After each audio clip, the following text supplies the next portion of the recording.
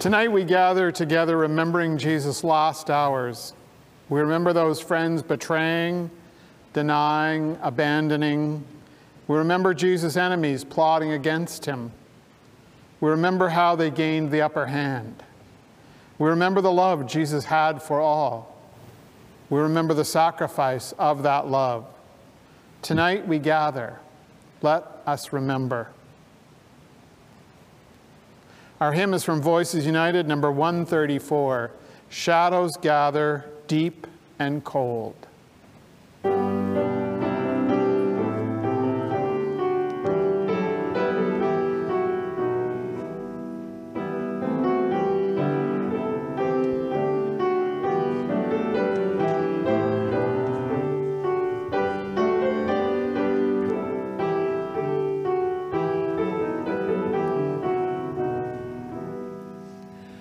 Shadows gather deep and cold, lamplight flickers, fades and fails. Lord, you know what daybreak holds, thorns and beatings, cross and nails. You will be denied, betrayed, when the rooster wakes the sun. Yet you kneel alone and pray, not my will but thine be done. In the watches of the night, in the hour when darkness reigns, in the grief that has no light, in the time of fear and pain, then we hold fast to your way, to the victory you have won. Jesus, teach us how to pray, not my will but thine be done. Sacred silence filled. Holy moment overflowing. Haunting seconds brimming.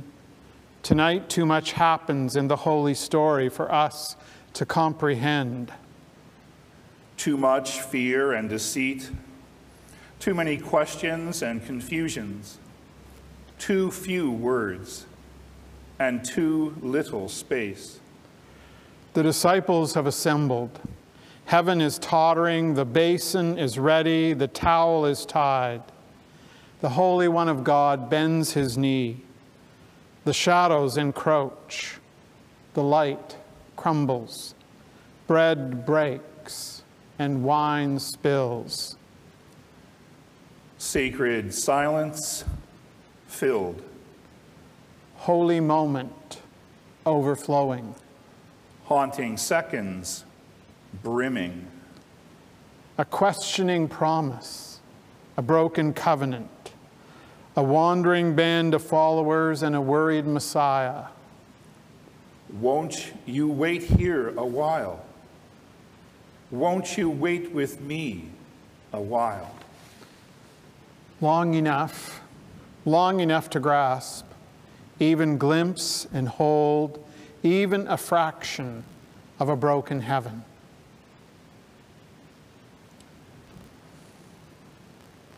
Holy God, we come to worship in the gathering shadows of Jesus' suffering and death.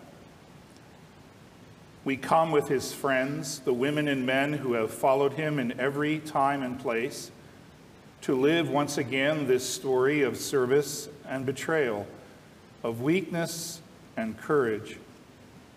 We come to witness your painful love in action. Be with us, we pray, in the name of the one who is betrayed. Amen. Servant God, kneeling, bending, serving us, taking our dusty journeys. Wrap your hands around them. Every path we have trodden in life, every word that has taken us to hurtful scenes, every thought that has moved us toward the shadows, every act that has led us into harmful places. Wash away the pain as we confess and you forgive.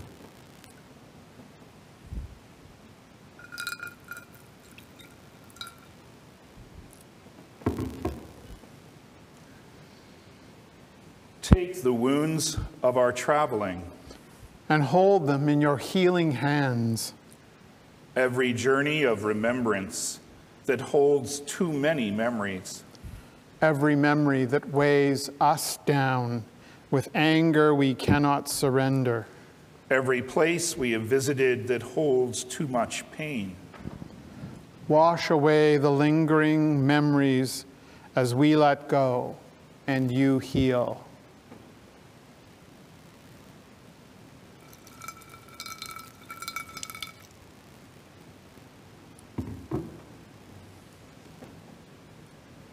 Take away the discomfort we feel because of our failure to honor our own values.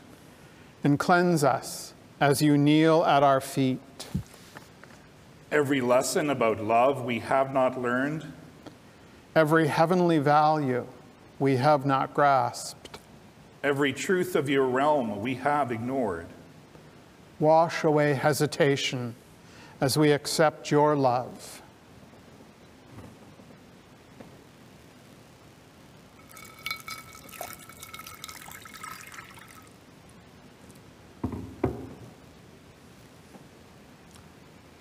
Jesus says, "Come to me, all you that are weary and carry heavy burdens, and I will give you rest. Take my yoke upon you and learn from me. For I am gentle and humble in heart, and you will find rest for your souls."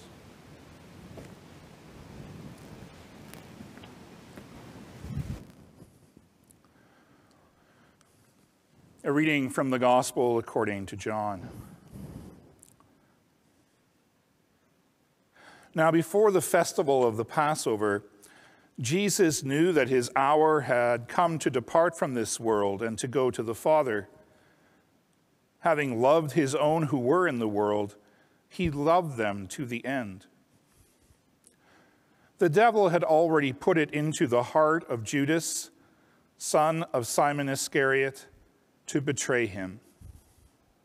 And during supper, Jesus, knowing that the Father had given all things into his hands, and that he had come from God and was going to God, got up from the table, took off his outer robe, and tied a towel around himself. Then he poured water into a basin and began to wash the disciples' feet and to wipe them with the towel that was tied around him. He came to Simon Peter, who said to him, "Lord, are you going to wash my feet?" Jesus answered, "You do not know now what I am doing, but later you will understand." Peter said to him, "You will never wash my feet." Jesus answered, "Unless I wash you, you have no share with me."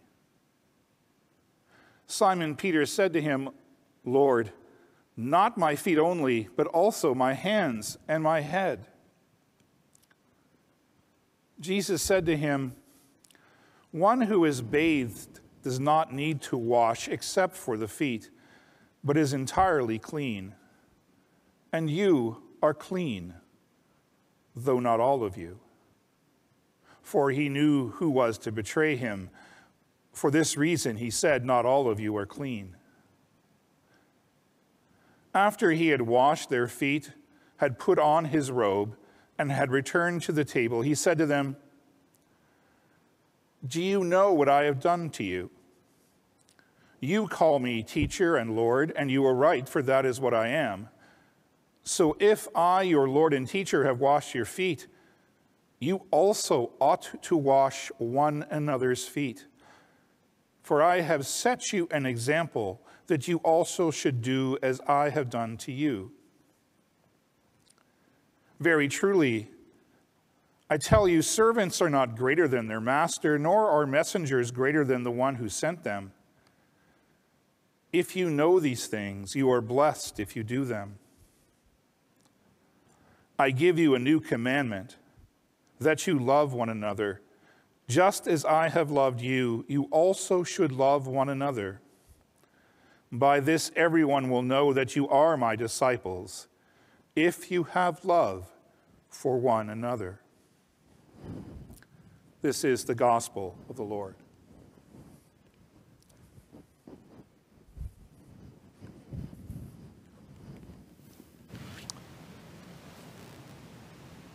Welcome to this joint Maundy, Thursday service of Emmanuel and Rideau Park United Churches. Our joy to have you join us in this live-streamed occasion. And my thanks to Reverend Steve Clifton from Rideau Park for joining us this evening. Please join Rideau Park tomorrow morning for our joint Good Friday morning service. And thank you to Theresa for playing, Phillip, who is singing this evening, for Erika on audio, and Russ on video this morning, and to our slide preparers as well. Thank you all for your gifts and your ministries among us. Shall we pray? Creator, as the dusk comes, may your light shine on us, that we may know your word and know your way, and live faithfully as your disciples. In Jesus' name we pray and ask. Amen. He was a very gruff, retired public servant with whom the staff at the congregation I was serving at then were a little afraid of every time that he came in. He would show up about monthly to sit in my office and complain for about an hour about the government, the United Church, and our local congregation in particular. And honestly, it was always a bit of a relief when he exited. His wife was placed in care during this time with dementia. And the first time that I visited her, I mentioned that I knew her husband. And the faces of the staff all lit up with obvious joy. And I have to confess to you, at first I thought I must be on the wrong floor. But indeed, he was one of their favorites. And then on 3 occasions over those years when I was present at mealtime, he was always there feeding his wife with incredible patience, care, affection, a softness, kind words. It was really remarkable and a blessing. He was and is an example of love and of deep humility, and of a contrast that I will never forget. Jesus, the Master, washing the feet of his disciples' servants was an act of amazing humility, unexpected. So much so that Peter did not want any part of it. He didn't want that hierarchy of master and servant overthrown, even by Jesus. But that's exactly what Jesus did.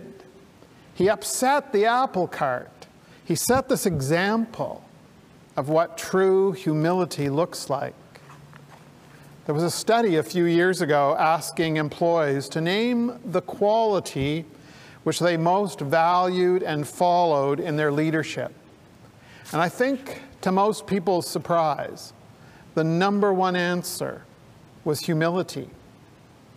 Washing each other's feet, feeding the wounded one in the long-term care, going that second and that third mile with the difficult person, caring for the least among us, those without shelter or food or clothing, companionship or family or community, those who are grieving or depressed or differently abled or addicted. Humility is the costly way of discipleship, the way that's less traveled by most.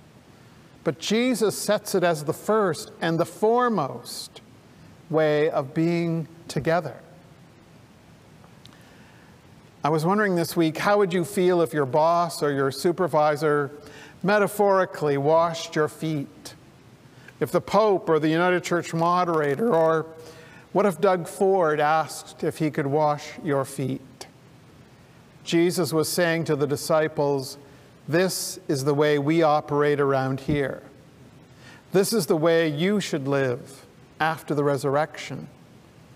This is the way you should live in a pandemic. Wash one another's feet. As a novice student minister, I was sent to downtown Toronto, and I confess that the thing I was most afraid of doing was conducting my first funeral. And thankfully, before he left for a 2-month vacation, my supervisor conducted 2 funerals and had me assist. So his absence, I had funerals, and I followed his example almost to the word. And I can still recall that feeling of gratitude that I had a model at least to work from, and how it alleviated some of my fear. And to this day, I still incorporate his readiness that he showed me to acknowledge in the service the pain and the struggle of those who survived the death. What caught my eye this week in the text which Steve read for us was Jesus' conclusion, I have set you an example. I have set you an example. Washing each other's feet was an example, a prime example of how to live the Christian life, of how to be together as a community. Educators suggest that the principal way in which we learn is from example, from a model. Medical students learn by doing. Student teachers, student ministers learn by watching and doing and reflecting. They actually had taught us at Queen's Theology how to do a funeral. But for me at least, it paled in comparison to learning from and watching my supervisor actually lead a funeral service. So if Jesus says, follow my example, then we have a model to learn from, a model of how to be in community. I've led retreats for congregations who have experienced conflict with sessions on what are called holy manners.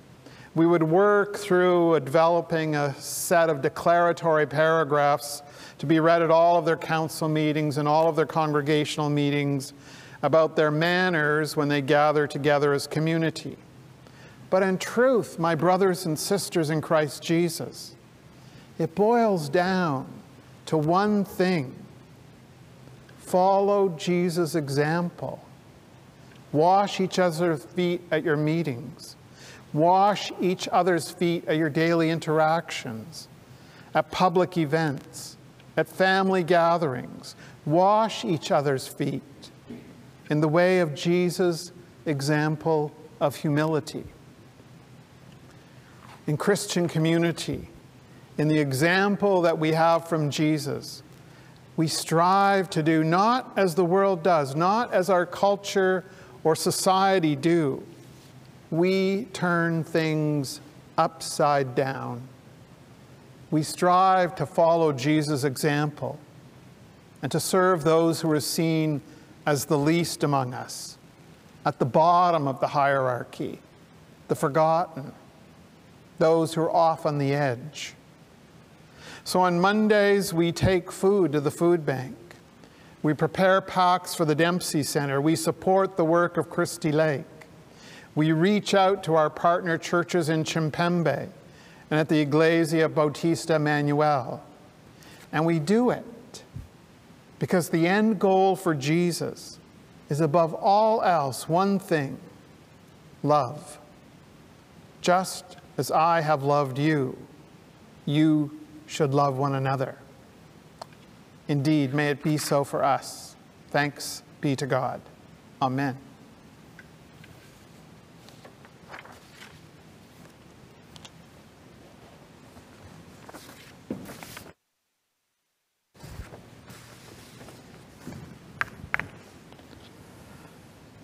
Footsteps could be heard running through the streets toward Caiaphas' lodging, but few heard them as bitter herbs, radish, and celery were tasted. Soldiers' sandals sounded as they marched the alleyways out of the city, as they always did in tens, but this time with a purpose that was different, marching to a garden as the evening light turned to night. No one's attention was drawn to him. Them as roast lamb was cut with its slices of garlic for the Passover feast. At one table, a betrayer was accused. A holy man and his followers faced each other, denying and blaming the other. Only two of them knew who had done it, and one of them was soon to leave under the noise of shouting. He would walk the cobbled streets under the moonlight, passing menorahs in every window, smelling wafts of roast lamb, turmeric, and coriander, as he moved toward a secret meeting place among the trees and the shadows. Around the table in an upper room, voices fell silent, and the rabbi took unleavened bread and with a face drawn and tired, ripped it. "This is my body," he said. The followers looked at each other, foreheads furrowed. "Take, eat it, all of you." Twigs snapped under the trees. The high priest's door shut. Footsteps went scurrying. And as they each ate a piece, chewing over silent questions, the teacher took a cup of wine that is part of every Passover meal, and staring into it said, "This is my blood, the sign of the new covenant. Drink it, all of you." And as whispers were heard around the city and religious leaders moved by stealth to the meeting place, the bewildered cluster in the upper room did drink, all of them. If they had listened, maybe they would have heard what was happening in heaven and in the streets. But their ears were filled with the back and forth of questions and silence. The world was turning against them, and only one in the room could hear it.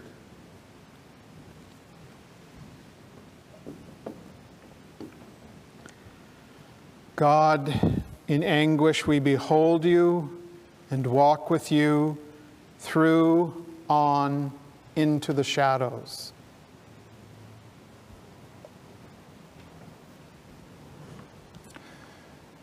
God, hold us as we too walk through, on, into the world's shadows.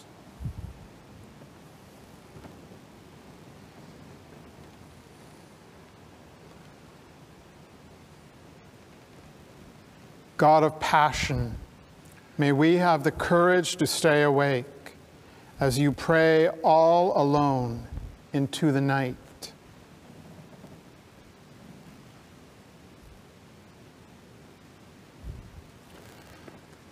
God of compassionate love, the world conspires against you and turns its back on your gift of redemption.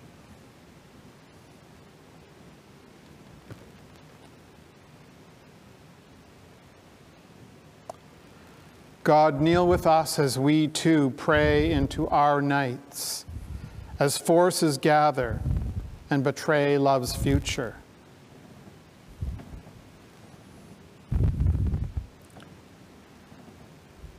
God of our day and night, be with us as we share your cup of pain and loss, trusting you when shadows seem so deep.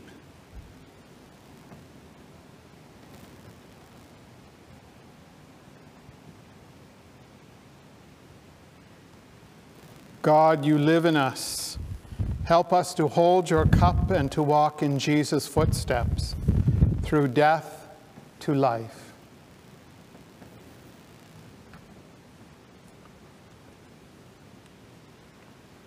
Amen and amen. I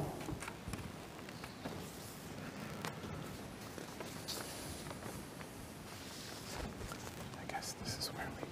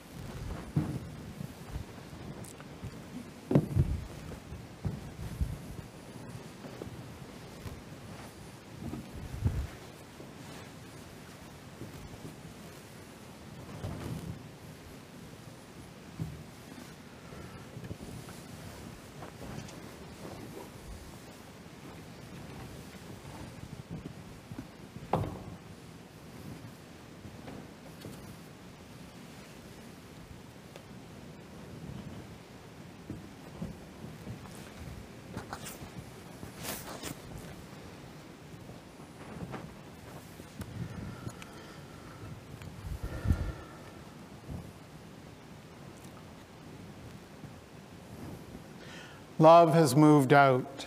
The room is silent. The table is abandoned. Broken bread, wine half finished, herbs and lamb scattered across the table. In the distance, you can hear footsteps moving through the olive grove. Whose they are, we do not know. The room hangs suspended in time, cushions scattered, crumbs across the floor, a basin and a towel discarded near the table. There is a rustle of leaves from among the trees, a brushing of garments caught on branches, the sound of knees breaking twigs as they kneel in prayer. The room is cold, empty. The air is deep with the smell of betrayal and panic, of accusations and unfinished stories. And we are aware that someone has departed. His intricate blend of human and divine, prophetic presence, Galilean hope, teacher with whom we have journeyed in broken bread. Footsteps. Footsteps echo on their way past the house, out of the city. The room is dull. Shadows stretch across unfinished bread and half-drunk wine. Unfinished conversations hang in the air. A breeze from the empty window fills the space, and crumbs roll and tablecloth flutters as the wind searches and cools the wounds of that upper room. A ghostly presence fills the emptiness, tasting of unrequited love. Outside, there is a gathering with noise, shouts, and then silence. From the room, all that one can hear is a distant, subtle rattle of weapons on breastplates. The circle is tightening. Suddenly, all at once, the wind changes direction. There are muffled voices, and a kiss is placed on the Galilean's cheek. It is the moment of betrayal.